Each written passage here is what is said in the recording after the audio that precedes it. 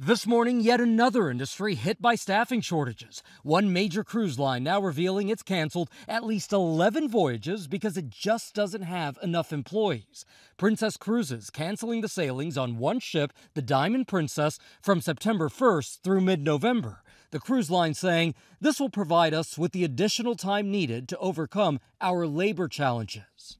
They felt they could not offer 100% of the level of experience that they wanted to provide. By November, they feel that they'll be in a good place to be able to offer a 100% experience because they don't want anyone to experience any deficiencies on any of their ships. Maggie Matta is a repeat Princess customer and was scheduled to sail on the Diamond Princess in about a month with her family. But now her trip has been canceled. I was shocked. I'm like, how can they do that? I've paid for it. I've booked my flights. I even bought my excursions the day before. I bought all the excursions. And Anita Sweeney Tucker's cruise in November was canceled too. She says this is her third cancellation.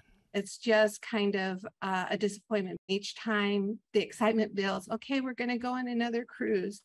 And then, no, we're not. Princess Cruises telling ABC News it will offer the passengers a cash refund. It's no secret the travel industry is getting hit hard by staffing shortages this summer heading into the fall. We've seen those airport nightmares, even this past weekend. Airline passengers stranded after last-minute cancellations. The airlines blamed weather, though staffing is clearly an issue too. And that's why you really should expect to keep seeing those travel problems as we head into the fall. Meanwhile, what about other cruise lines? Well, Royal Caribbean tells us that it's also seeing these staffing shortages, but at least right now, it does not expect to cancel any voyages. Gio Benitez, ABC News, New York.